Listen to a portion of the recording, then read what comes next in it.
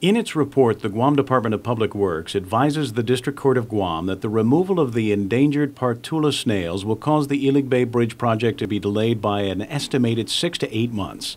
DPW says that they have been advised by the Department of Agriculture that the preferred action for mitigating the loss of the colony's habitat is relocation, and that it is impossible to complete the bridge design phase and begin construction until the colony of endangered snails has been relocated.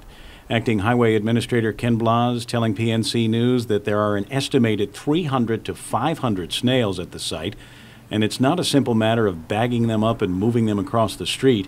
A suitable and similar habitat must be found, he says.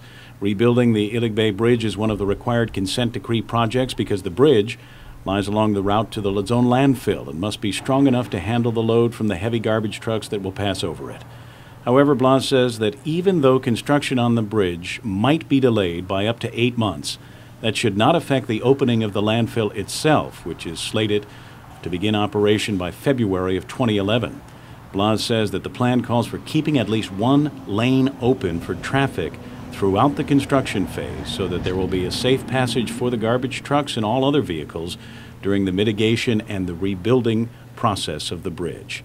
The snail report, along with the updates from the federal receiver GBB and GIPA's report on GBB's permit compliance, will all be discussed tomorrow morning at the quarterly status hearing in Guam's District Court. Kevin Kerrigan, PNC News.